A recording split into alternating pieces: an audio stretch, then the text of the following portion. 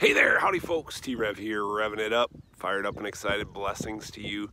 Happy April 30th, 2021, Friday, last day of April, moving into May. What a fantastic spring we've been having. Great opportunities to spread hope and encouragement and love. Just super fired up and excited. If you can see behind me, that is what 9-ish acres of freshly planted pasture looks like. Pasture mix with some oats in it. And it got me thinking this morning when I looked out upon it, because I've been looking at it every day, waiting and watching for it to spring up and grow.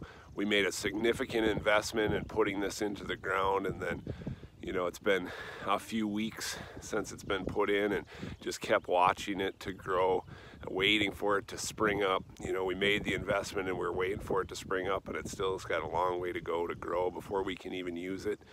We're not going to be able to use it for quite a while, but it got me thinking about Jesus' statement, where your treasure is, there your heart will be also. Now he's talking about laying up eternal things, okay? However, the principle applies that when you make an investment of your time, of your treasure, of your talent, of your ability, of your, of your spiritual gifts, when you sow seeds, a part of you goes into that, and your heart is in it. And that was just really clear and blatantly obvious to me in watching and waiting for this pasture to come up, because we made a significant investment into it, and I've been paying attention to it and watching and waiting and praying.